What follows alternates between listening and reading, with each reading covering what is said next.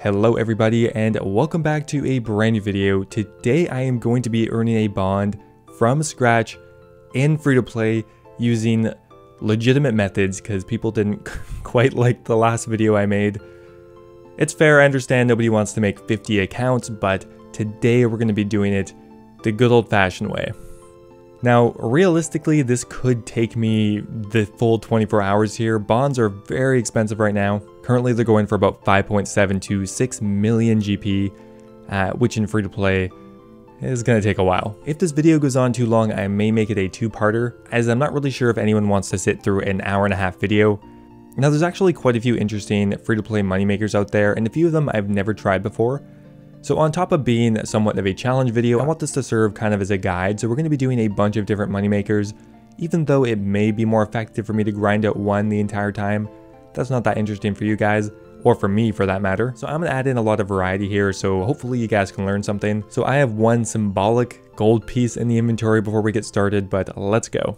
Now, similar to the pay-to-play method, by far the best way to get a bit of starting cash right now anyway is by completing the Christmas event. Once again though, if it is not Christmas time and you're watching this video, I would highly recommend doing the Stronghold of Security. We could still do it anyway, but in its current state, the Christmas event is going to be a lot more effective for getting early game money. I can get around 100,000 GP just for completing the Christmas event, which is by far the quickest way to get some starting cash. So I'll go ahead and complete the event. I'm sure you're sick of seeing it, and I'll come back when I'm done. Okay, so there we go. Only 5 minutes to complete that quest, and we have all of the things we need to start building up a pretty solid cash stack in free-to-play. Anyway, let's go ahead and sell off these things while we wait. Okay, already we're up to over 100k, and we still have some party hats left here. Okay, so that brings us up to 125k, and we're only 5 minutes in. That's so damn good. And we're going to withdraw all of our money, and I have a really interesting money-making method that is kind of a daily method. You can't actually do this. Hold that thought. Hold that thought.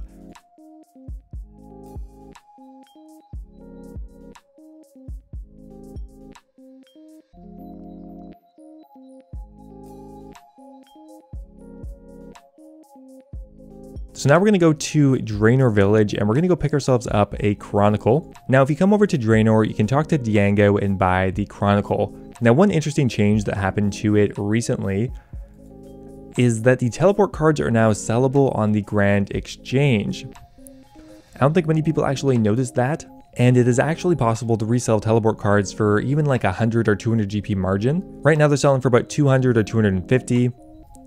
Go ahead and buy 10 of them.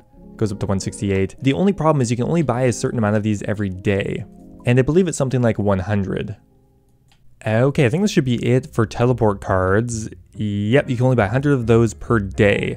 So we bought 100 of them for about 160 each, more or less. Now I went ahead and put actually one of them in the Chronicle just so that we can teleport back to Vrock. They're honestly pretty nifty to have, so I'm probably going to keep maybe 10 of them at least for now. And we'll wield the Chronicle. It's just a really good way to get around RuneScape in free-to-play. The teleport bringing us right to the Champions Guild. So we're at the Grand Exchange and they're currently selling for about 209. I'll try selling them for 300. Obviously, you're not going to make a ton of money here, but it didn't take very long and we could potentially make around 15k.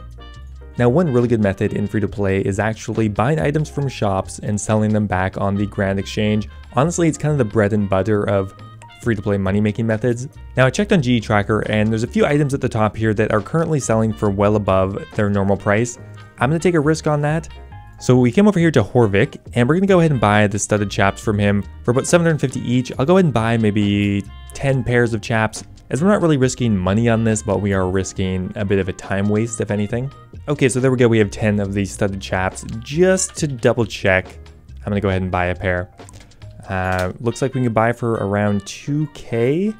Yes, 2,000 GP on the nose actually. Okay, so we're dumping them in for about 20k, which means we profited 10k. Well, I'll see how quickly these sell off. If they sell quickly, I'll probably go ahead and buy more. You may have noticed I also put an offer in for the teleport cards. Just kind of a random offer while I was waiting to go do something. Throughout this entire series, I want to make sure I have my offer slots pretty much filled all the time because you don't have many and things can take a while.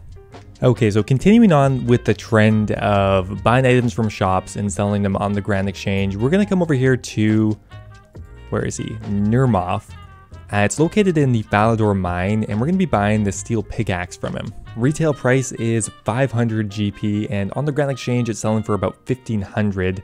Very, very good margin of about 1000 GP. Now the only issue is that it is far away. Currently my method is going to be to run here from Varrock and teleport back with the Chronicle. Now I believe a quicker method would be to get the magic level requirement and teleport back to Falador.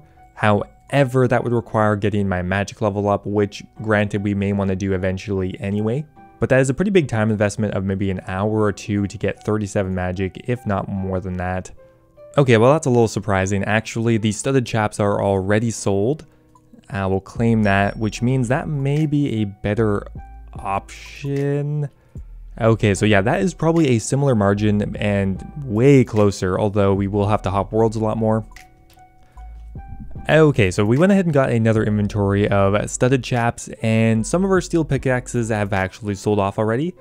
Now, one thing I would recommend is to actually check the amount traded on a third-party website. If we just have a quick look at the OSRS market, we can see that steel pickaxes sell about 2,000 a day on average. It kind of varies a bit. So what I do is I then divide that by 24 to get a rough estimate of how many we can sell per hour. So that comes out to around 80. And I'll do the exact same thing for studded chaps.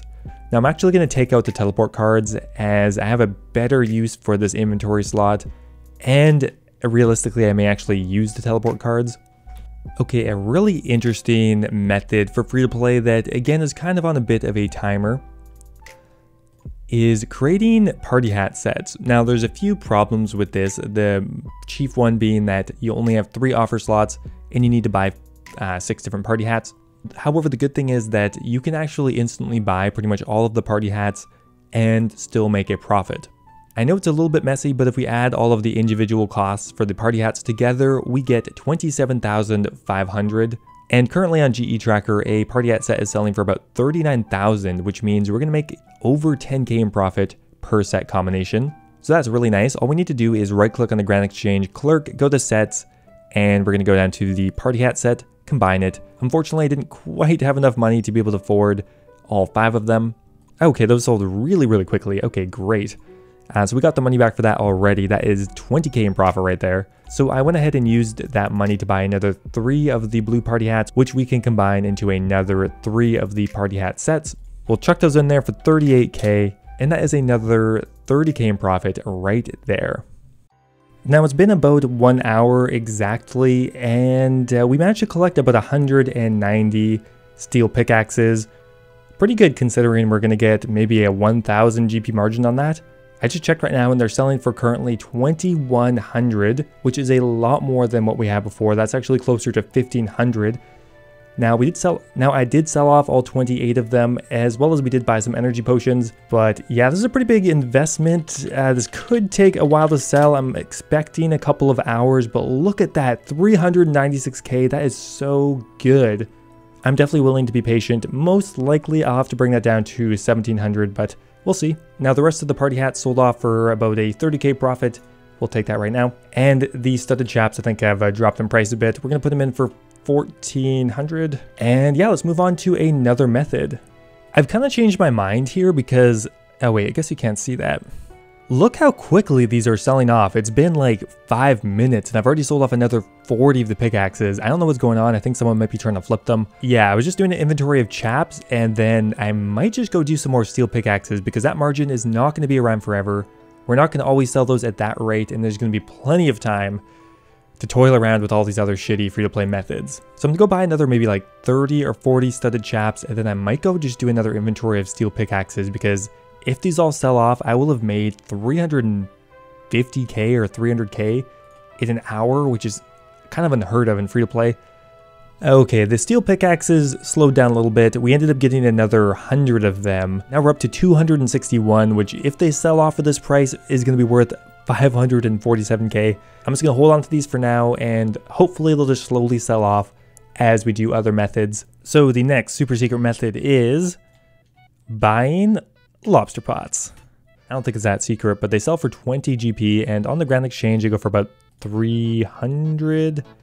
Earlier today they're going for 700, but 330. Now, what I like about this one over the steel pickaxe method is it is quite a bit closer to a bank, which means we don't have to do so much running.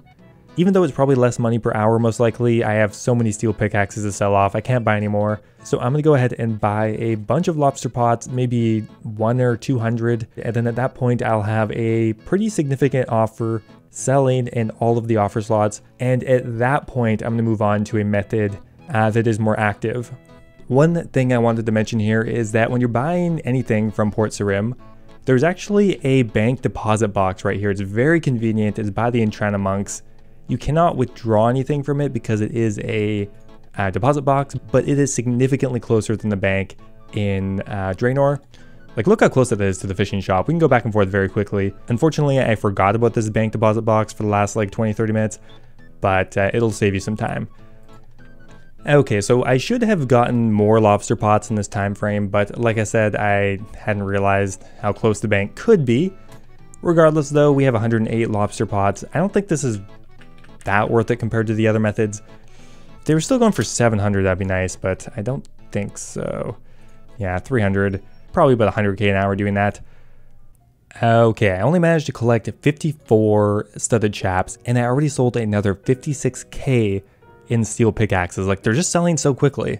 Okay, we're gonna pop these in here for $14.99, which is another like 50k in profit maybe. Not too bad.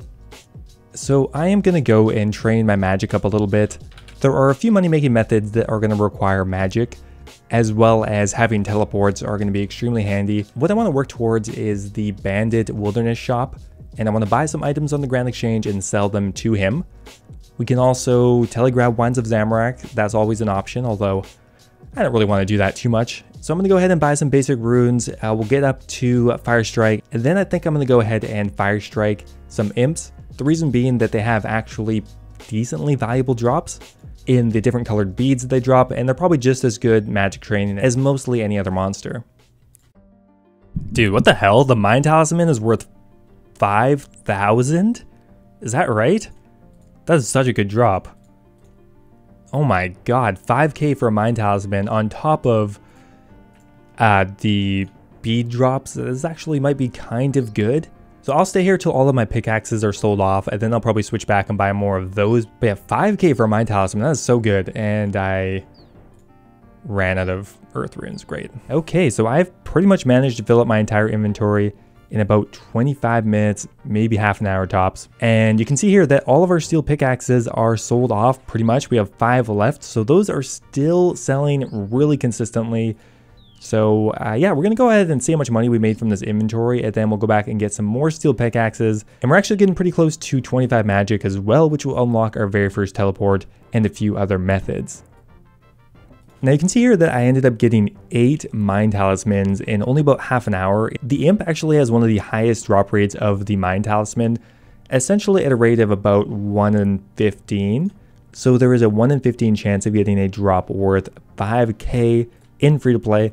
Unfortunately, the beads aren't worth nearly as much as they used to be. They're only about 1k each per bead, but that's okay. Okay, we'll just pull that out anyway. So another 200k in steel pickaxes, and I have 500k in my inventory right now. Bring this up to 700k, and we'll hit collect up to 733. Now let's go ahead and sell off all of our Mind Talismans for about 40k just from those. Not bad. 40k from those, and then we'll just dump the rest of the beads in here as well. And that brings us up to close to 800k. So yeah, I'm gonna hop on that, get more steel pickaxes because they were still selling really quickly for that 2k price, and then we'll move on. All right, I am kind of sick of buying these steel pickaxes, and we have another large amount of them. And in the span it took me to buy all of those pickaxes, we only sold 12, which kind of means that it kind of slowed down a bit again. So we have 134 steel pickaxes, close to another 200-ish. So I'll leave them in here for 2100. That will net us 400k, which means we have about 500k in the Grand Exchange currently, and about 700k in our bank, meaning right now we have about 1.2 mil, and we're about 4.5 hours into this. Okay, so while I'm waiting for my items to sell off in the Grand Exchange, I have a method that I have tried briefly before, but I'm not really sure how effective it is, and that is buying items from the gem trader either in Alcarid or in Falador. Now, there is a pretty significant margin on most of the gems you can buy here, mainly the uncut sapphire and the uncut emerald.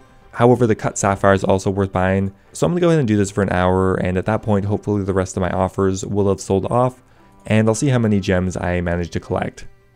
I'm not entirely sure if that was worth it or not. We ended up getting about 108 uncut emeralds, 122 cut sapphires, and 27 uncut sapphires.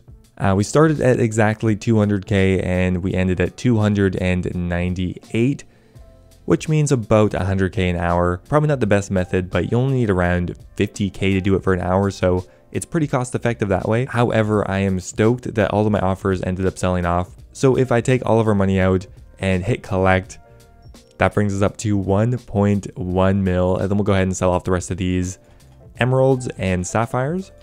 And that's going to bring us up to 1.3 mil. Not a bad start. We still have a little ways to go. Bonds currently being worth 5.5 mil, so we're about a quarter of the way there. Anyway, guys, that is where I'm going to end it for today. If I keep going, we're going to end up with like a 30 or 40 minute video. So I'm going to split it into 2 parts, and I'll hopefully be releasing the second part tomorrow, so there won't be much of a wait. Anyway, guys, I hope you enjoyed the video. If you did, I would appreciate it if you left the video a like, and I'll see you next time.